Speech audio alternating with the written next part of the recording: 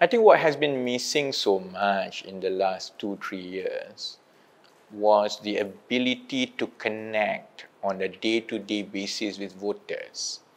To make matters worse, that ability has been hijacked by Najib. Of course, Najib, I think, is delusional for thinking that he's popular. We still run data on monthly basis. Nothing suggests that Najib is popular. The number of people who believe that he was guilty is above 80% throughout, and that includes UMNO members. His level of support to become Prime Minister is at 3%. Is a lot lower than the current Prime Minister, regardless of how people think about the current Prime Minister. So that tells a lot. But why is it that he has traction with the social media? Because he took the populist approach to voice out day-to-day issues that we used to do when we were in opposition. So effectively, Najib is a de facto opposition to this government. I mean, of course, we can see right through it. You know, he had no intention to really fight for the people. He's just fighting for himself. But he's opportunistic enough to have a team. I'm sure he has a lot of money. He got his money back, you know, to hire a team to consistently try to connect to the public. That is something that we used to do before we got into government. I think Pakatan supporters, more or less, were used to, you know, being updated with the issues, being given enlightenment about what's happening. It's not enough to say we are Pakatan and we are better. They actually want to know, if you say that prices should go down, how exactly do you intend to do it? What is wrong with the current process? When you say it's AP, who actually got the AP? And they want to see you carry through this until fruition, at the risk to yourself. And this takes a lot of discipline, you know. And I think that was missing. That's the clear, the narrative has been missing, because partly when everyone went to become a minister, you know, after we lost government, I think people carry on as if they are ministers. And then some of the newer MPs, they went in, and they were part of a government.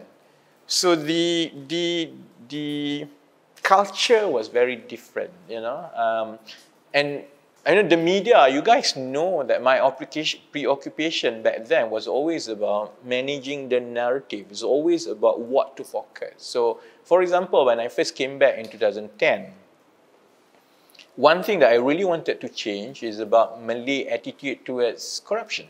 So hence the series of expose that I did is to build a story and narrative that is harmful even to the Malays. And I think by now, Malays by and large, you know, to a certain extent, actually care about corruption.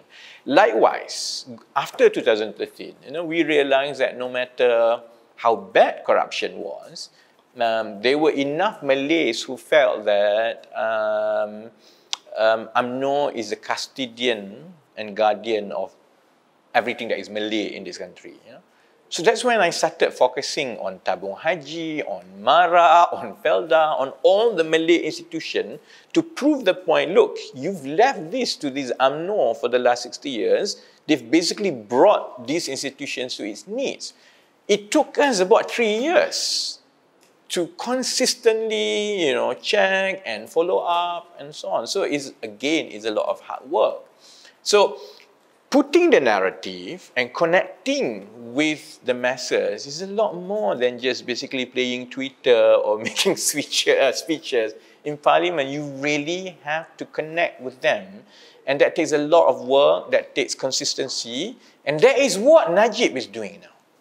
So that initiative has to be taken back from Najib.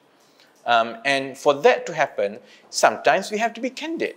We have to call a spade a spade. If that means that we have to point fingers and tell off Pakatan Harapan leadership, we have to. Because that's what the public wants. Unfortunately, what we have in the last 2-3 years, you know, perhaps in order to maintain harmony, perhaps, you know, I really don't understand what's happening, but that has been missing. And because of that, the differentiation that Pakatan Harapan and PKR spoke for the public got diluted along the way. So by the time we went into into Johor election, we tested with 40,000 fan-sitters. Their answer was very shocking. The answer was that, there's not much difference between PN, BN, PH or PKR. They're all just looking after themselves. It's all about positions for themselves. So, if I were to choose then, might as well choose BN, because at least they have been around for much longer. I know what it is. So those people, because we also tested whom they voted in the last general election, those people voted for Pakatan in the last general election. That's the thinking now. So unless we reconnect, unless we put, the consistent efforts to build narratives again, it's not enough just to tell that we are PH and PKR and therefore we are automatically better than the rest. In fact, to a lot of fan-sitters, that's considered holier than thou. That's something that we must stop doing now. We have to earn back their respect and say that we are better because we are 1, 2, 3, 4, 5 and walk the talk.